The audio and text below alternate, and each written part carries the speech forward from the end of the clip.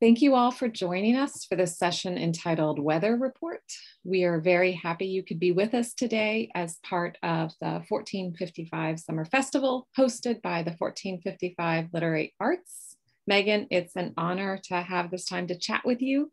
Thank you to 1455 Summer Festival for creating the space to talk about art and the weather and the land that we share. I want to start the conversation, Megan. I hope it's okay with you. I was reading your essay in Audubon, Seeking Home Aboard the Night Heron, and I thought it was so incredibly lovely as a way to start this conversation and really talk about the migratory birds that we are as writers. Is it okay if I quote from it, Megan? Of course. Yes, that's great. And thank you. It takes a certain determination to stay tethered to the lives and places that matter to you, to steer full-selved into the divine chaos, knowing that it will change on you as soon as you have your bearings. Migratory birds know this instinctually, and yet each year they change the voyages between their different homes. I was reading that, Megan, and thinking about the fact that in our work, probably, and it sounds like in our lives too, you and I are both sort of migratory birds, aren't we? And it makes sense to me. I've never been able to just call one place home. I feel like I'm always untethered and happily moving between places and constantly updating my bio about where I'm from and where I live. And so maybe building on that, I'd love to hear about the Night Heron Project a bit and your next book. And maybe you'll read for it from us a bit. Yes, thank you. And thanks to everyone there for inviting us to hold forth about weather, books, climate, and your question just gets right to the heart of something I think I've been circling in my work for the last decade that I've been publishing, which is a notion of home and connection to place, which I think humans and animals share, just that sort of orientation and that biochemical, emotional response, physical response to place. And I think when I first started writing, I realized that I had a bigger, increased respect for instinct as an animal myself. I think there was something about motherhood. There was something about leaving the South, where I'd spent the first 30 years of my life, and moving to a farm in Vermont, where I just had a lot of a whiplash going on, and I was processing that through my work. And the Night Heron Project, I bought a boat, which is a funny sentence to say, because it was something I'd always wanted to do. So I'm sure you have one of these too, Melissa, but just like one of those old core dreams, like something that you've been holding on to that, despite yourself, despite logic, despite, rational thinking, that you might just do.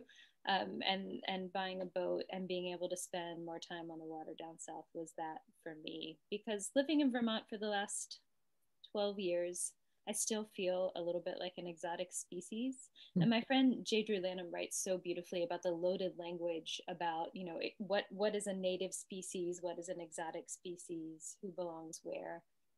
But every winter in Vermont, I have this moment where I think, not here, not me. I never meant to end up on a cold New England farm. And yet, as time goes by, I'm also connected to this place, and I'm sure you can relate to that too. So buying the boat was about establishing a connection to my old core self, checking the box of an old dream, and just getting back to place, to home, I guess, as nuanced as that is. And how would you describe your nuanced sense of home? Well, that's a great question. I think I'm a migrant. I think I am a nomad. I move between and try to make a home wherever I am as well.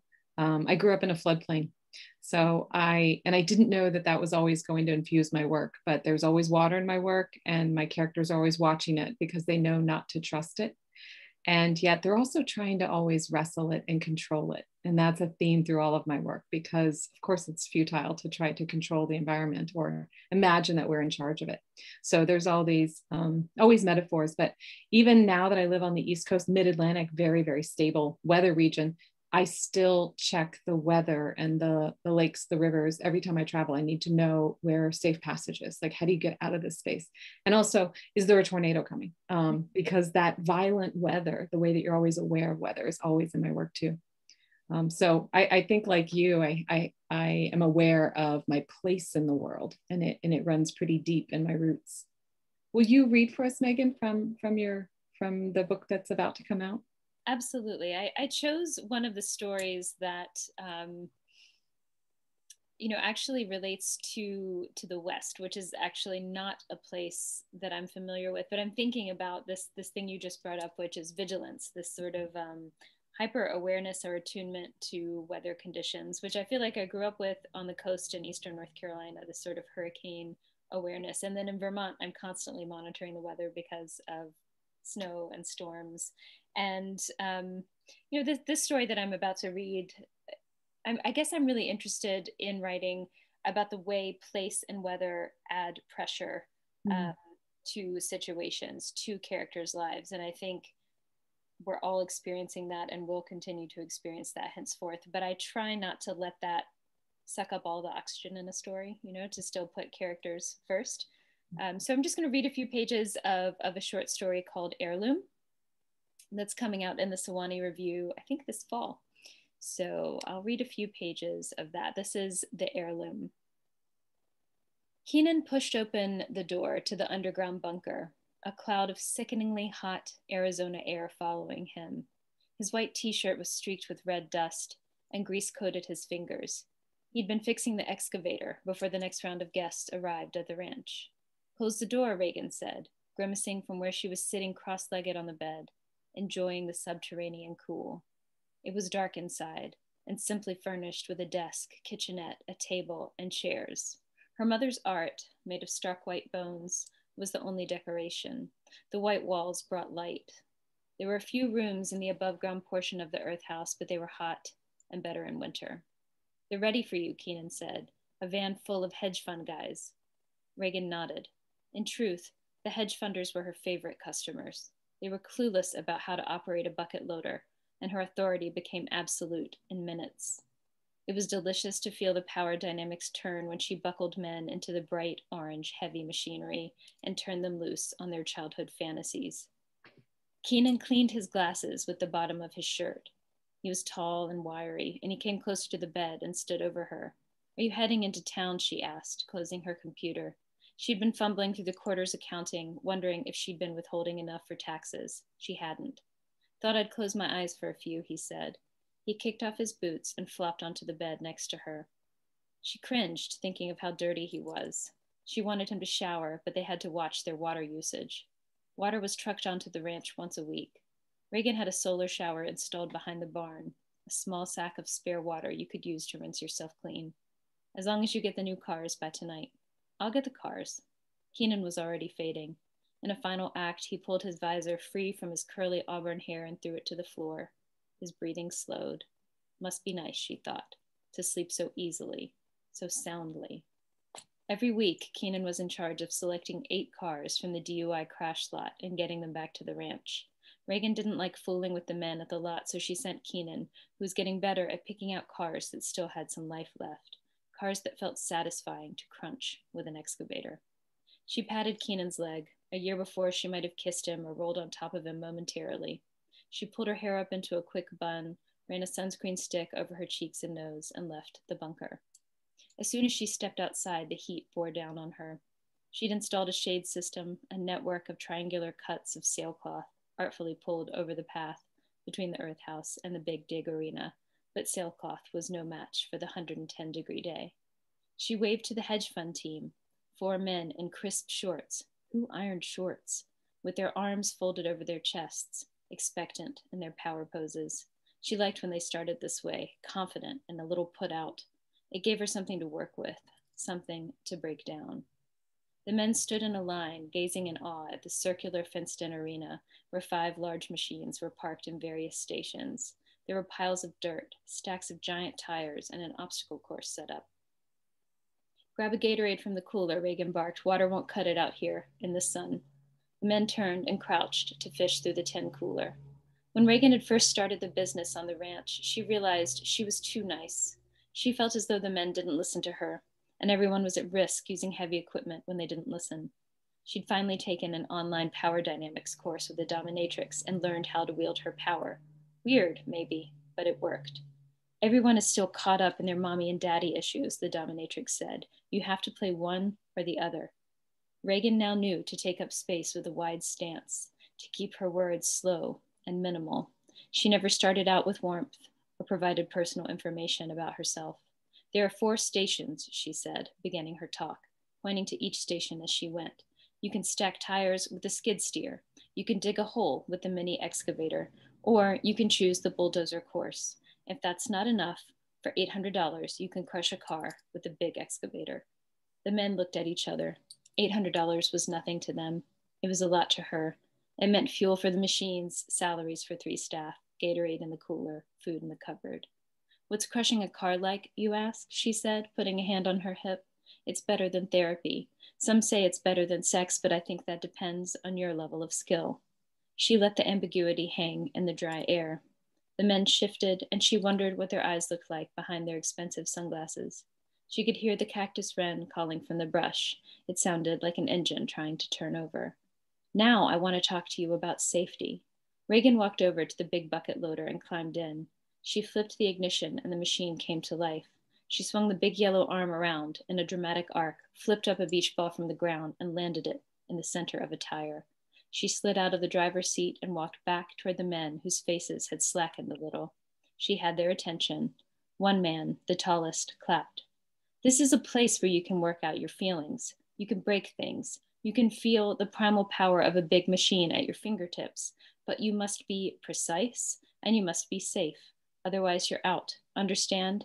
The men nodded. I will pull you from the machine if I think you're a danger to yourself or others. She was playing mommy now.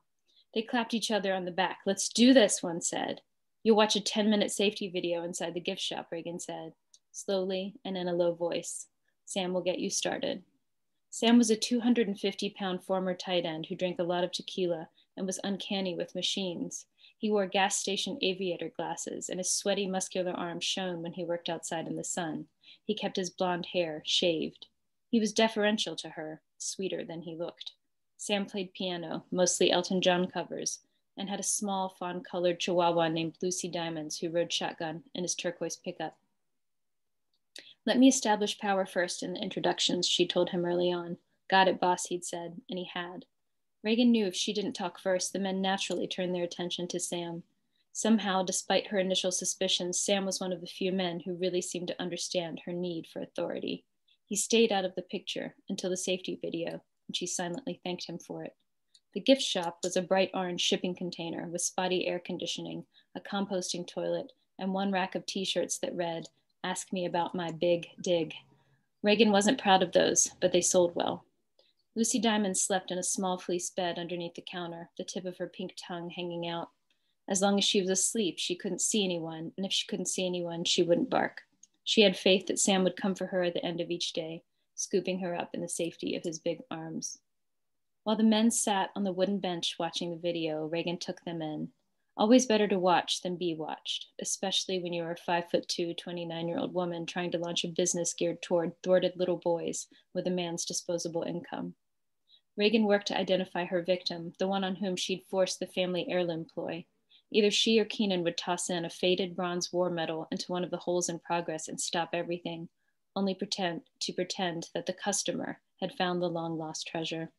The family heirloom was in fact an old war medal she'd purchased on eBay. She didn't feel that bad about the deception. Her clients were basic rich men, golfers, just short of 6 feet tall, with the same clean-cut hair, who wore Brooks Brothers shorts and a Rolex or a Breitling. And she liked the look of the tall one who'd applauded her party trick with the bucket loader, the one whose knee was bouncing as he watched the video. He seemed vulnerable, responsive, almost emotionally available. He probably had daughters at home or had done some therapy. What's your name? One of them turned to ask her. The dominatrix taught Reagan one essential rule of power. Always answer a question with a question. Why do you need to know? He shrugged his shoulders. Reagan, she said, offering her hand. Reagan Love. She squeezed his hand as hard as she could, and he let go first. Just right.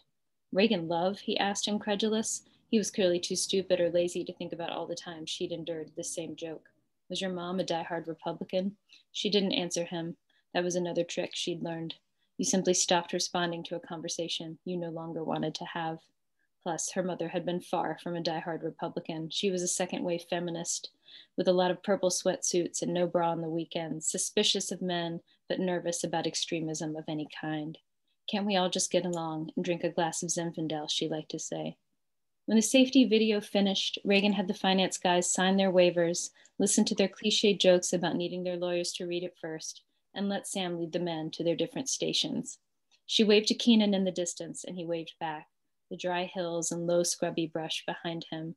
He was walking to the Jeep en route to select the impounded cars. He shoved his hands back into his pockets. His gait was long and goofy. He always seemed so young compared to these other men. What she needed in a man right now was different from what she wanted. Or did everyone go to bed feeling that way? Everything was so stilted now, so heavy with work and the world. I'll stop there. Oh, that's so wonderful, Megan. Thank you for sharing that. I appreciated that so much of it was about power dynamics. Mm-hmm. I think in many ways, when we write about the natural world and the weather, right, that we were talking about earlier around us, we're calibrating, we're recalibrating our own individual place, right, on the planet. And the planet's changing and we have to adapt to that. Yet humans, they want control, right? And change is hard. But I think when readers and writers are paying attention to that natural world, to the environment, to climate change, to the impact of our human consumption, you can see that we're fighting a losing battle for power with the natural world. And so many of those power dynamics are reflected in that piece. I can't wait to read the rest of the collection. Thank you. Yeah, the idea is just that she's inherited a farm from her mother, a ranch from her mother that has suddenly lost all water. So it's completely dry. But, like you're saying, it really is about power dynamics, weather pressing in, and just the compression. And also important to me to show work lives affected by weather, because I just think that matters a lot, and it's often left out of. Perhaps it's because I didn't grow up in New York City, but sometimes when I read some types of fiction, I just think, well, some people work. And so I'd like to represent that a little. That makes sense to me. I write about class as well. And it is sometimes surprising to people to consider what labor means, what leisure means, and that most of America doesn't have leisure, we have labor. Right. Beautifully said. Are you going to share some of your work? Yeah. So the book that's most recently out is my second novel. It's called The Hive. And I think it's right there, Megan, look, it's right there. And it's a story about class, as we were discussing in America. And there's 4 sisters and a family business, and it's set in a politically divided Midwestern town. So the Feller family provides a working class lens on kind of a messy family facing the recession. And I think when we talk about place, we also talk about setting. And I always knew that this story was going to be set in 2008 because I wanted to look at the recession in middle America and acknowledge the way that growing fear, resentment, and what I experienced in 2008 leading up to it was a lot of blame on Obama, really laid a foundation for the election 8 years later, which now that I live in Washington, D.C. on the East Coast, it seemed to surprise many people. And yet those of us, I think, from middle America, or those of us from working class backgrounds, were not surprised at all. We were more shocked that people were shocked. And so I knew that this story and the Feller family story was also going to talk about the radicalism that we see today. Like, how did we get here? So Robbie, who's the patriarch of the family, this is not giving anything away, but because it says it on the book jacket. So he's definitely the most problematic member of the Hive, and he longs for a past that's really about power dynamics that we were talking about earlier. And he liked the world the way it was, and he resists that change because he fears that the new world won't serve him. And so Robbie's sudden death in the beginning of the novel makes room for the 5 women in the family to grow from their grief. So I'll read to you, I think, just from the beginning of the Hive, because I want to talk about setting, and I want to talk about the way that this Feller family fish camp, I grew up on the banks of the Mississippi River, and everyone who can has a fish camp, which sounds very elite on the East Coast, but is really just a trailer on stilts, close enough to the water that you can throw a line in. So I wanted the Feller Family Fish Camp to really be the foundation of where they have been raised from. So I'll start by introducing you to the sisters and to the fish camp. It was mid-July on a sweltering Missouri afternoon, and the sun couldn't find a single cloud to hide behind. Waterfowl ducked beneath the river's surface, and whippoorwills sang their melancholy from lush trees waving above. The stale air stank of soil and algae mixed with coconut sunscreen. The muddy water of the Mississippi River wasn't worried with the Feller family's survival, but the sisters were. Sunshine baked the wooden dock and kissed the Feller sisters' freckles. And just as they had the summer before, and the one before that one too, the sisters wore bikinis, faded tops and bottoms passed down and among them. The river assaulted the elastic, and the blistering light faded the floral colors, but still camp swimwear endured. It came too close for me, Tammy said, dangling her legs off the dock. We almost lost everything. She flexed her feet in the sticky air. A rotten piece of debris hung from her pinky toe. Tammy shook it off, and the current swept it away. Everything that mattered, anyway. It was never that close, Maggie insisted. She swatted a mosquito on Tammy's thigh, leaving a thin trail of crimson bug blood. Besides, nobody would want this old fishing camp. It's a mess. But it's our mess, Kate said, looking up and down her row of sisters. It was too close for Mom, Jules added. She was itching to be done with it all. The family business and the business of the family, all of it. At least we're still together, Maggie said. That's what Dad cared about. Sipping green glass bottles of soda, the sisters agreed, but they'd never know the true feelings of their father. 1 year ago, they'd sat on this same dock, months before their family broke, and they were left with only the fragments of the whole they'd once been. Now they were making their first camp trip solo as sisters. They were still sorting out who brought what and how the family worked now. Jules dove into the brown water alone and waded her way back up. Maggie and Tammy held hands, nudging each other's hips, and jumped off the dock together. Kate ran at her sisters and waited in vain for her parents to call after them, and then belly flopped in the middle of their wake with a splash. The Feller family fish camp had been handed down for 3 generations, a burden both beloved and neglected. It was a simple single-wide trailer on stilts, with rusted panels that had maybe once been painted white. The camp sat at the meeting of the mighty Mississippi and the Ohio River on the lap of Fort Defiance Park. Robbie, their dad, liked to remind them all it was once called Camp Defiance during the Civil War and had been commanded by General Ulysses S. Grant. Jules would roll her eyes and tell him that glorifying a war fought for slavery was oppressive. Before they began their banter about erasing history versus righting historical wrongs, Grace, their mother, would hold up her hand and say, "Enough." By the time they loaded the car for these trips, Grace had made dozens of decisions. She sought a truce, even if it wouldn't hold. The trailer's living room and kitchen combination reeked of rancid catfish and bitter beer. The 2 miniature bedrooms housed 4 sets of built-in bed bunks with narrow strips of peeling, dingy vinyl between the lofts. The Fellers ran to camp most summer weekends and squeezed in a few fall trips before the chill arrived and the leaves crisped in the Missouri Valley. At camp, the sisters learned to bait hooks, pull fish traps from the muck, and dig burrs out of their bare feet. They knew which bunks were theirs because they'd carved their names in the frames as a tradition on their 5th birthdays. On their annual inaugural trip, as spring rounded the corner to summer, Grace cut notches in the wooden stairs to measure her daughter's growth. She added their initials and the date while the sisters raced ahead, peeling off Catholic school uniforms and pulling on mismatched swimsuit pieces from a communal wicker basket before jumping off the dock into the cool relief of the muddy water. The dog chased them, cautioning their courage with a bark and cheering on their unleashed animal freedom. The promise of the camp brought hope. It lifted the family's spirits to pile in the car after the last day of school and travel toward the water. Each trip, the Feller family wished they would roast marshmallows for s'mores and finally catch fireflies without fighting over which sister had more. They would leave the family pest control business behind and not talk about how to cover the quarterly tax bill or whether they should pay for their employees' cell phones. But first, they had to drive the 46 miles from Cape Girardeau, Missouri to Cairo, Illinois, snaking the Mississippi River's gritty coast to put in the boat. Each trip, Robbie insisted they coordinate bathroom breaks for the drive, but they had to stop at least twice. Even as they grew from children to teens to young adults, their trips were the same. Maggie would say they should have checked the road conditions, Jules got car sick. Someone else would say planning took away from the adventure, probably Tammy. Kate didn't say much. She was lost in her own thoughts and passed around their mom's latest creation of homemade granola bars. Their brindle pit bull Nacho would whine from the back seat and lick their hands for crumbs. Robbie promised that if they could all just hold it, they'd be cooking hot dogs over a fire in time for supper. But they usually settled for grilled cheese sandwiches on the dock as the sun set. Nacho ran after the bunnies in the bushes, hoping to find his own dinner, relieved to be released from the car. Who knew which family camp trip would be the one they'd remember the most?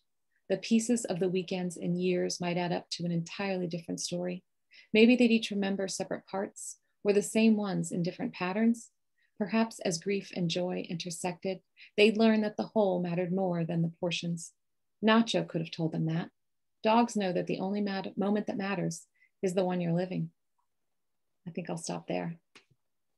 I loved these moments of tension that you had, like the camp being both loved and neglected, the continuum of grief and joy, and just the atmospheric nature of sinking into place and giving it real descriptive energy, but in a way that's so active, like we feel the characters in the space. But I love the rancid catfish detail and the vinyl and the piece of debris on the foot. But it's always nice to feel characters inhabit a space and feel their familiarity and their love and their hate of a place, just the way it's pressing in on them. I really felt that. Go ahead. Sorry, Megan. I was just going to ask, just because there seems to be this level of familiarity with the place, I'm just guessing, but I'm, as you're describing it, and I was going to just ask you your first awareness of place, of weather, just what made you feel attuned to a place like that you were just describing? I like that you mentioned awareness, because I think that's the real key to it. I don't know when I wasn't embedded in, affected by, and consumed by the natural world. When you grow up in the country, right, and you grow up near farmland, you're always watching weather. You're always aware of place. I grew up in a floodplain and lived on the Mississippi River when it reached a 500-year crest in the summer of '93. And I think leaving my town after that flood was when I first had the awareness that other people don't grow up with flood trauma. Our town's flood stage was 16 feet and the river rose to 31.8. So that when you meet anyone in the world that grew up or was aware of the flood of '93, it has an effect on them, right? That type of natural disaster and the way it threatens your entire way of being. And yet it's a normal, natural cycle for those of us who live in floodplains. And downtown Hannibal in particular, which has, of course, Mark Twain's boyhood home, relies on tourism, was spared in '93 because we put up these flood walls, these cement flood walls that permanently blocked our view of the Mississippi River and interrupted our lives, but saved our livelihood. So I think that was the very first time that I was aware of this idea of haves and have-nots, and that there are people that believe they can protect themselves from the natural world because they can afford to do so. And this is, the history of the Mississippi River is an entire history of have and have-nots in our country, and of engineering trying to control water and determine, who is important enough to survive. So I think leaving a floodplain like that and realizing that not everybody carries that with them had a huge impact on me. What about you, Megan? When did you first sort of become aware of the natural world and your place in it? Yeah, I love, I don't love, but I really relate to that sense of brutal calculus, that you were just talking about, of people trying to control the natural world and the way that can differentiate the haves and have-nots. In terms of the Mississippi, I had no sense of that until I read, John McPhee's work on controlling the Mississippi. And I was there in 2019 canoeing part of the Mississippi near Natchez during a flood event. And I saw exactly what you're saying, just the way it affected. There were these businesses, mostly kind of broken down bars, that were, you could see the prosperity change, with the proximity to the floodplain, and also some ill-advised new building projects. But growing up in the coast of North Carolina, it was exactly what you're describing, just of people who can afford risk, who can afford to mediate the impact of extreme weather. So, people with second homes and beach homes, and the way that people truck in sand or do dredging projects that will affect other less prosperous areas that save others. And this sort of intervention that's going to be increasingly expensive and increasingly demanded. It's going to be really interesting to see how that plays out, both in places where you grew up and places where I grew up. But I think my parents weren't environmentalists. They weren't, they had grown up poor in rural Virginia, and they were excited to get off the farm. They were excited to get into a new house. They were excited to join the middle class.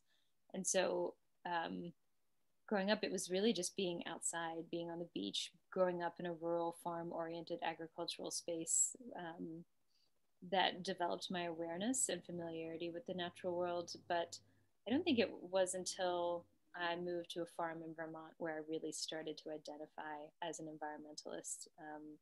Just because living on 11 acres, I was just immersed in it in a way that I hadn't been before. And also having children gave me new eyes, I think, for what was going on around me and a different level of concern. Yeah. I think that type of immersion is so important for writers, of just simply being in a place and slowing down enough that you can be aware of what's happening around you. One of the real hypocrisies about a floodplain is that once it's flooded, of course, the land is essentially, it looks like the farm is destroyed. This happened to so many. But the truth is, a few years later, the soil is more valuable, right? Because it stirs up and moves up all that natural, those resources are redistributed. And so it's such a fantastic metaphor. But in my experience, none of us could hold on to that land. You needed the immediate relief from the government to survive just the next month. And so the danger of course, letting go of your land, which becomes more valuable, which is, of course, then bought up by someone who wants to do more factory farming and change the community. I'm sure you've seen that too in some of your research projects and your immersion also for work. Absolutely. For The Guardian, I did a series of pieces on fishing communities and fishing culture, the nature of working docks and how those are disappearing because people are developing waterfronts. They don't like the look and feel of a working fishing dock. And also, as the ocean water's warm, the fish stocks are moving, livelihoods are changing, and large-scale commercial fishing is, kind of overcoming small-scale commercial fishing, and just the way that changes the look and feel of small towns, culture, livelihoods. I feel like an increased respect for the interconnectedness of everything, which I feel like you're describing as well. I often find I have to immerse myself in a environment, in a culture, in a community, in order to be able to write about it. And the piece that you read, Megan, where she keeps coming in and out of the bunker, makes so much sense to me. I mean, I know exactly what that looks like. And part of the research I did for the HIVE was going to a place called Prepper Camp, which is actually down near your parts. It's in North Carolina. Are you familiar with this? You're nodding, or maybe you've heard about it. No, I have a feeling I'm going to be able to fathom it though. But I have a secret, maybe not so secret, obsession with prep or anything. But okay. I'm eager to hear. So I always start with a question, like you did, about the fisheries and how it changes the local community. And one of the questions I was asking in the HIVE is what that line was between preparedness and paranoia. Like, when you grow up, as we did in rural communities, this idea of preparedness seems very natural. Town is far away. There's no grocery store near. You can your food, you grow your corn, you have livestock, you take care of yourself. And that somehow seems extremist to the city dwellers that I live here now in Washington, D.C., who may not have an extra gallon of water when Hurricane Sandy is coming their way. So I wanted to, though, try to answer that question. Like, when do you step over from, okay, this is a reasonable amount of preparedness, to a type of paranoia that allows folks to other humans? So I went to this camp. It's in Saluda, North Carolina. It's a 3-day wilderness skill building workshop. And I thought it was going to be more of a gun show or maybe a trade show, but it turned out to absolutely be a survivalist camp. And the Feller family I write about in the HIVE would fit in pretty well there. So I learned more about beekeeping and composting and solar energy, things that don't actually sound so extreme now. And I wrote the HIVE before the pandemic. So many of the things that with preppers that I think we used to think were pretty extreme actually seem pretty mainstream today. So Grace, the main character in the Hive, she's a survivalist. She wants to live with the land. She has one bunker, but wants to build another one out by the Feller family fish camp, because you always need a second base to go to in case there really is an apocalypse. But she's crossed that line, right? And she's a fierce mother. She's going to protect her family, but at what cost? And that, I think, is the question we're all wrestling with when we're thinking about the world changing and how we can protect ourselves from it, how we can protect our families from it. There's always, I think, that tension in the natural world. Yeah, I remember reading about the billionaire bunkers in New Zealand. And that's a really posh version of what rural folks have been doing for for a long time. And after living in Vermont for 12 years, we have 2 gardens, an orchard, we put up jam, we freeze vegetables, we keep animals, we have hens and eggs. And some of my friends were joking, like they were like, you've been preparing for this pandemic for a long time. But I'm laughing thinking about this question you have about when do you walk over the line? And my friend and I were joking, we each panic bought a 30-pound bag of rice. And we're like, that was the moment we crossed the line.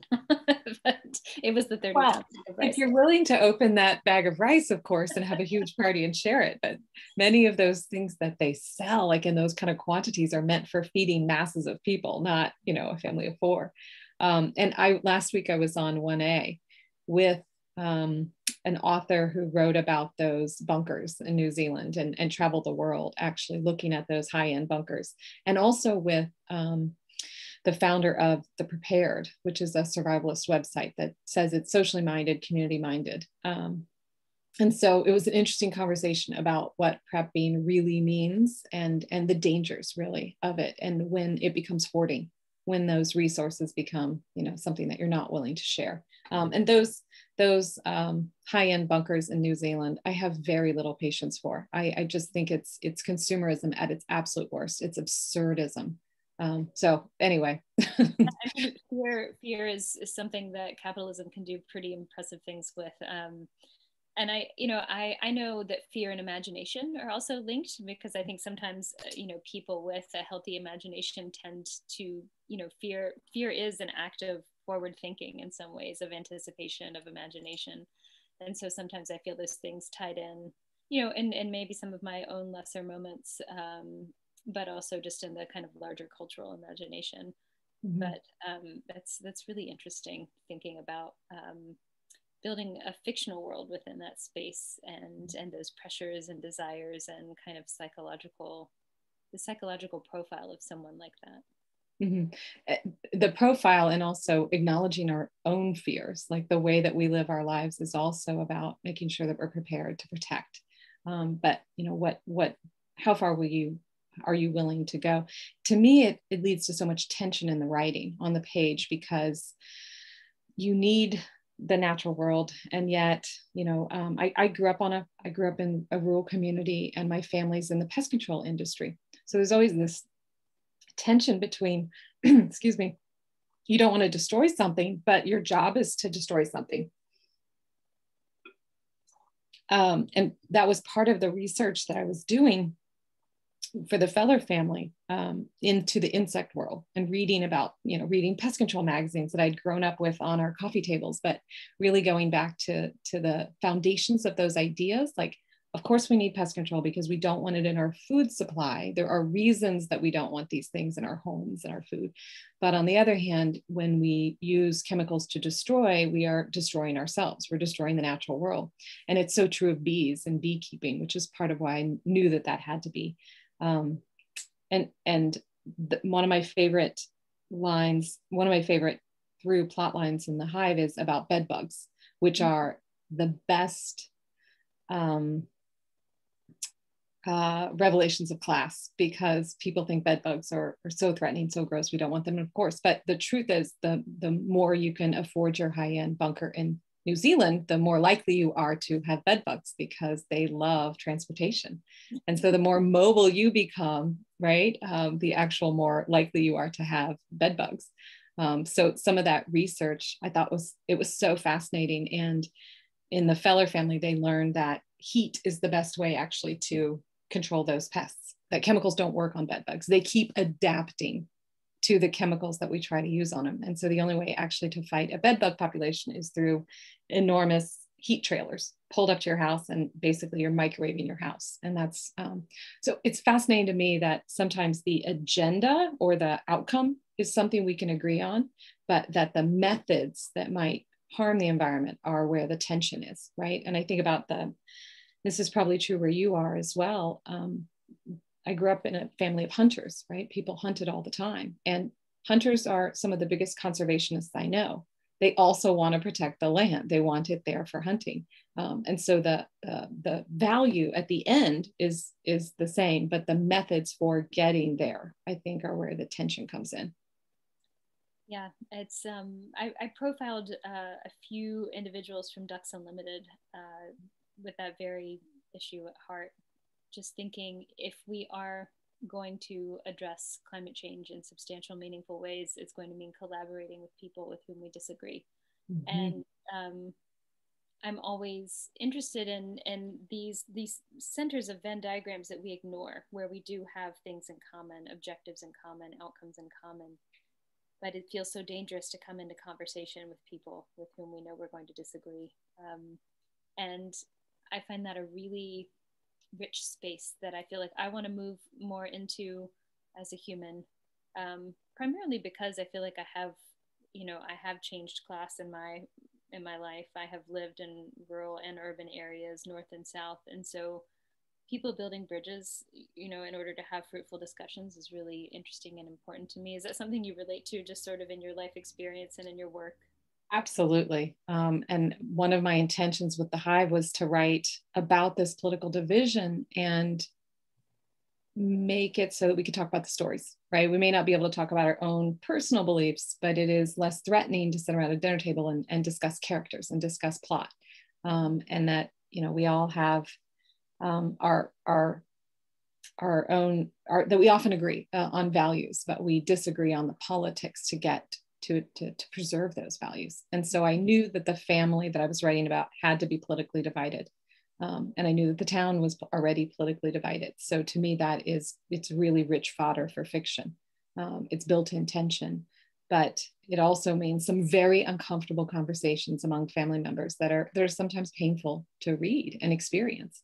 But I think it provides enough of a buffer that it opens up stories that can help heal that. I think, I always want to read and write about, even though much of what I write about is familiar territory, I always want to read and write about worlds that I don't occupy, because it gives us space to do so, right? And I know this is also part of the work that you do, Megan, at Middlebury. And we're both teachers who write, or maybe we're writers who teach. I'm not sure which it is anymore. Depends on the month. Right, it does. It definitely. There's a cycle to the academic year also, isn't there? Will you tell me a little bit more about the Middlebury program and the way that you use it to raise that kind of awareness about the environment? Sure. So I teach during the year across the literature and environmental studies departments at Middlebury for undergrads, but in the summers I help run the Breadloaf Environmental Writers Conference. And it's a space that I feel like is urgent and exciting, in terms of, it's sort of nerdy to like this, but I like being on the administrative side of it, because I think about what are all the conversations we're not yet having that we could be having, and just cracking open what it means to write about the natural world. I feel like there was this cliche notion of what an environmental writer looked like, and it was this sort of wealthy white man looking fresh from the Orvis catalog in like a green woolen vest and a bespoke rifle, and talking about waving, amber wheat in a field or something. And he's got a walking stick so he can get through the trails behind Breadloaf. That's right. And I know that guy. I know a couple of versions of that guy, and I love him. And yet I think there's so many more perspectives, obviously, that are lacking in terms of experiences within the natural world and places, frontline communities, marginalized communities, places that don't always get to get the byline or have the writing training or have the space to write a novel, that sort of thing. And I love just opening up, who gets to picture themselves as an environmental writer. And so when I look at my objective with the program, that's really part of it. Yeah. What's your teaching life like in terms of balance and? Well, when I'm not dreaming of bread loaf, Yeah. um, I coordinate our undergraduate creative writing program at American University. And I think even though we're very much an urban campus, we call ourselves an arboretum because we are an actual campus in the middle of the city and with this beautiful natural world around us. And I think that's, DC has so many green spaces and so much, they prioritize that. And so we have beehives on all of our rooftops, and we are, I think, commercially very aware of the environment. And I think that with the Potomac River is right out our door, and Rock Creek Park runs through our campus. So we are aware and familiar with it, but I think it's actually the pandemic that has maybe made us miss campus the most, made us understand those green spaces, made us think about how the natural world affects us in a different way. I'm curious, we haven't been on campus, so I'm curious to get back in the fall in in-person classes again to see if, this type of slowing down and paying attention has affected us. I know it's affected me, and I've sat at this desk now for over a year, and I didn't know the birds outside my window before, and I do now. I hadn't mapped all the perennials. This is one of the projects we did last summer. I live in a very old house, and the woman who owned the house and had it for 50 years had this map of all the perennials that she'd planted over the years, and they bloom and they're beautiful. But I don't know that I'd really paid much attention, and my kids and I had time to pay attention to those perennials, and I kept taking photos and sending them to her to let her know what was blooming now. And I understood for the first time that she had actually planned them and the annuals to come up at a certain time. And I was aware in a different way of the world around me because of the time and space to do so. I'm wondering if that will, come into our teaching even more. I've always done teaching in which we go outside of the classroom and sit in a space that's more open to the world. But I'm curious how that will affect my students' writing now that we've all lived through this and become perhaps more aware. I don't know yet. And I know Breadloaf was online as well. The environmental one was online, wasn't it? It was. It's really strange to do such a place-based conference online, but I was so pleased with the conversations that it started and what it meant in terms of access.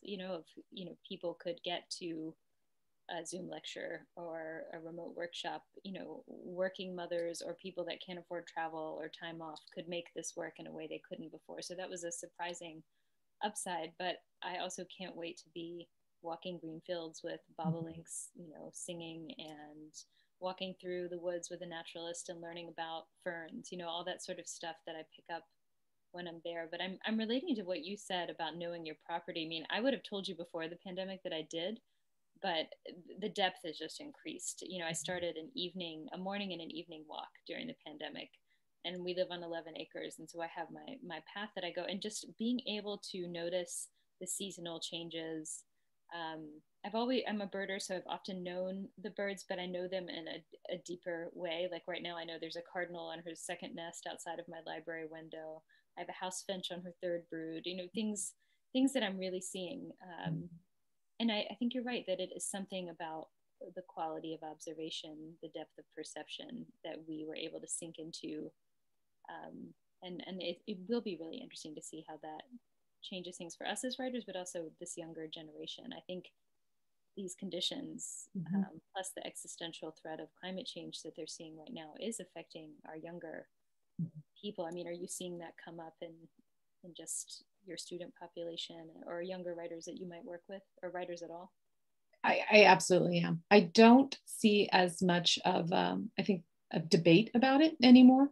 I think I would say 5 years ago, there was always a conversation about climate change in which people were disagreeing and having conversations. And I don't see that in fiction anymore. This younger generation is much more, not just aware, but educated, actually. They've grown up with this in a very different way. And so I do see that come out in their work. And when I find a Midwestern writer in my classroom, which is rare, it's a delight. I'm also aware that I do write about that landscape, and that Midwestern literature is vibrant, it's necessary, but it's also not always valued in scholarship the same way, right? And so I also write about this downfall of kind of rugged individualism and that the dangers of that, of not understanding our complicated place in the natural world. You probably see that tension, I would assume, in your students' work, but also I know you write about it as well. Everything you just said, I would highlight with a yellow marker, and I agree with wholeheartedly. Especially that sense of teaching in a New England elite space up here, in Middlebury. When I do find a Southern student that reminds me of myself, it always is somewhat shocking when the accent is still noticeable, or just the sense of place. And even my other students who didn't, who grew up in Connecticut, I'll still have them read Southern fiction like Paget Powell or something like that. And but it is interesting to think about how to make space for these different places and people in these conversations, and how to nurture writers that are coming up with those perspectives. So I like hearing that you think about that too. I think so much of it is about exposure, right? That we don't really know each other's experiences because our country is so vast, but our politics see more of a rural urban divide. And I have found that folks can be just as isolated in a city suburb, perhaps more so than sometimes, and they can be just as worldly on a country road, that it's a matter of choosing to learn and to listen beyond our own comfort and being curious rather than, rejecting something that immediately seems unfamiliar. And you mentioned earlier, Megan, this idea that that kind of fear drives that polarization. I don't actually find that most Americans are on the extremes of these issues, but I find that the extremes are loud. And so perhaps, yeah, what I was going to say, that's what I've heard as well. It's just that sometimes it's the denier or the strongest opinion that is the loudest voice in the room. That's something a lot of my Guardian interviews used to say in the South, just saying, these rural populations often get stereotyped as if they're this one voting bloc, or ignorant or not educated on these issues of weather, of climate change. And I completely agree with you that that's definitely, one cannot assume that. There's so much nuance in these experiences, and it's just nice to see them represented in nonfiction and fiction. I agree. This has been fun. It has. So anything else you want to add before I sort of close us out? No, this has been an absolute pleasure to spend this time with you and talk. Yeah, same.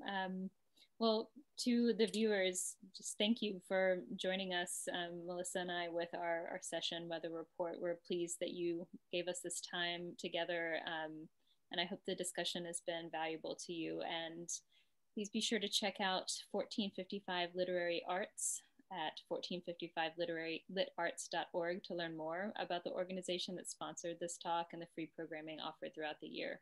So thank you, Melissa, and thank you again to all of our guests. Thank you. Bye-bye.